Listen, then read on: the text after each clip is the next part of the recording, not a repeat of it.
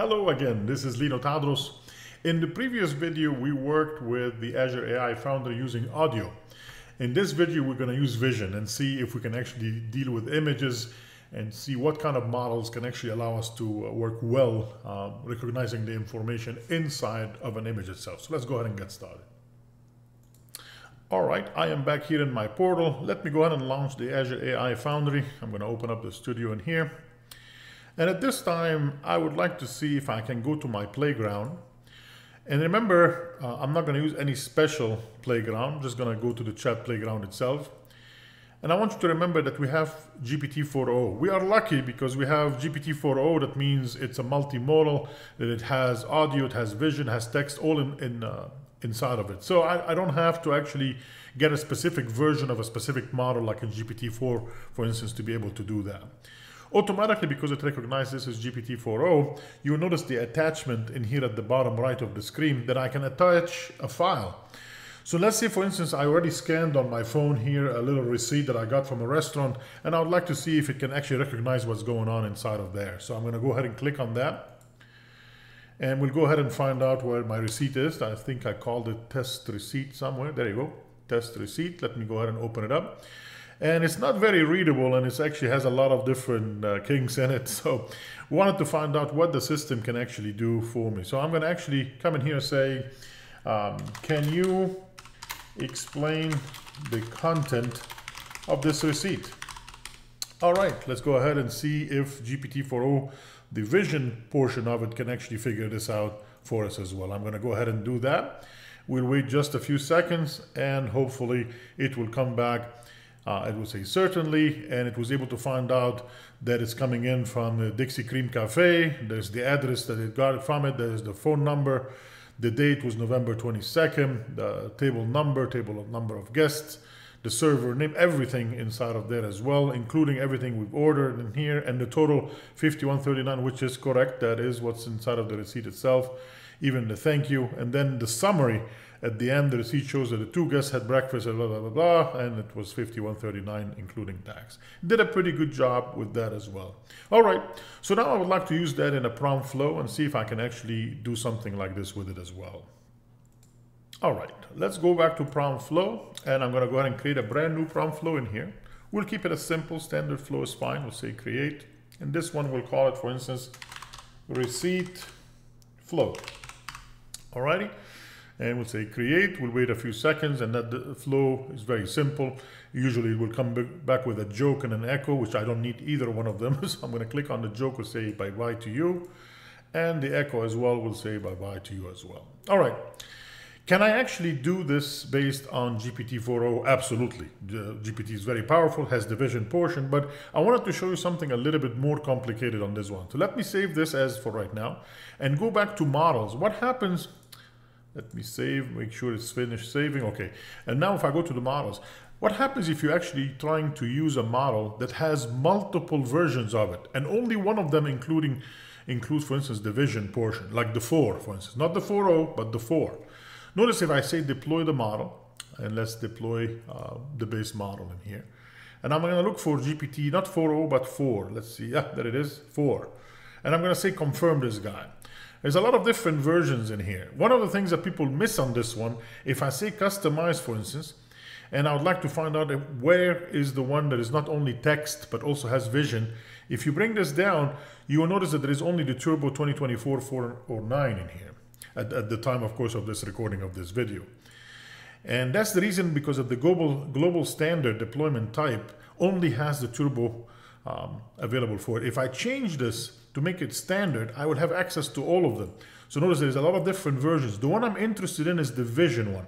If you don't choose this one, you will not be able to do this with the receipt if you end up using GPT-4 itself, not 4o, okay?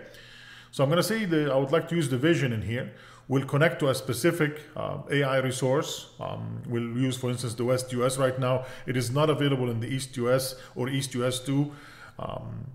As of the recording of this video, so I'm going to send it to the West Coast, and I think this is good enough for me, and we'll say deploy, and then we will give it just a few seconds, and it's successful, as you can see, and we are in good shape. All right, let's go back to our prompt flow, and let's start using this specific deployed model.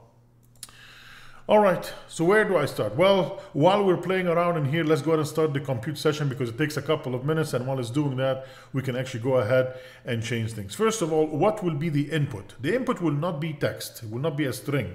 So first of all, it will be a receipt. That means it could be a picture, a photo, whatever. So you can call this whatever you want. Sometimes I call it receipt. I'm just gonna call it photo, okay? You can call it anything you want. And then it's not gonna be a string, it's gonna be an image right there. And this is where we're gonna upload the image in here because this is a completion, this is not a chat, but of course you can make it a chat as well, that's not a problem. And then it's not a joke, of course, the output is gonna be output. Let me put that in here just to get ready for all of these things. All right, my compute session is running and I'm good to go. That means more tools will show up in here. Excellent. Let's click on that and look at this thing inside of preview right now as of the recording. Azure OpenAI GPT-4 Turbo with Vision. So I'm going to add this guy. We'll give it a name. We'll call it Vision. We'll call it to receipt, for instance. That's the name of my step in here. I'm going to set it up to the connection. Remember now I have two connections. I have the regular one that I started in the previous videos, which is in the East US 2, but there is this one for the Vision for GPT-4 that has to be in the West US because there is no equivalent to it in the East Coast as of this recording. So I'm going to click on that. The deployment name, it will see that it is going to be GPT-4, okay? I'm going to leave the temperature as 1 to give it as creative as possible. We'll make this 1000 token is fine. Nothing else need to change in here. And then the system prompt would be, as an AI assistant, your task involves interpreting images and responding to questions about the image. Remember to provide accurate answers based on the information present in the image. And then, can you tell me what the image depicts? I'm going to change that. That's going to be part of the user. I'm going to say, scan the receipt, and tell me the date, the name, the vendor name. Let's say vendor name, total amount, and what else do we want from there? We want the vendor name, total amount, date, and we'll say number of people dining. All right, that's good enough for me. And I'm going to be passing the image here as the input as well. Let's go ahead and validate this. Of course, as you can see from here, the image is going to be the only variable. So when I say validate, the image should be the only thing that will be available in here. And there it is, the image input. Where is that coming from? If I click on here, that would be the input of the photo that I passed it in the input. All right, I should be in good shape now. The only thing left, if I go to the output, there is no echo anymore. So I need to change this to make it the vision receipt.output. And there is my graph. I will give it an image in the input. The vision will take it and will try to get me the date, the vendor name, total amount, and the number of people dining. And the output will be spit out from there. All right, let me save all of this. And let's go ahead and give it a try. So how do we try it? We go to the value in here in the input. I'm going to click on the upload. And let's go get the same receipt again. There it is. That is the receipt. It will be right here. And moment of truth. We're going to go ahead and click on run. And we'll give it a few seconds. Once this have a green check mark, it will give us the output and we'll make sure that this is working correctly. And indeed, it took almost like 10 seconds. But if I click on the view outputs in here, the receipt provides the following information. Date November 22nd, which is correct. Vendor name is Dixie Cream Cafe, correct. Total 5139, that's correct. Number of people dining, 6 guests, that's incorrect.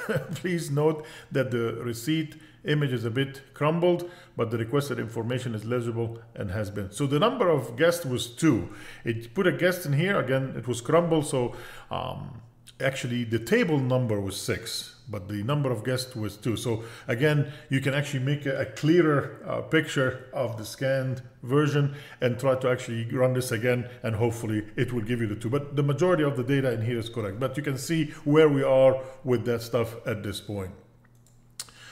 All right, I hope this was useful. I'm going to stop this recording at this point. The next video, I would like to deploy this. And I would like to show you how to use this in real life using an API from the outside, like something like Curl or Postman or Fiddler or something else, or from your own application, for instance, from a web app or something like that. Let's go ahead and do that.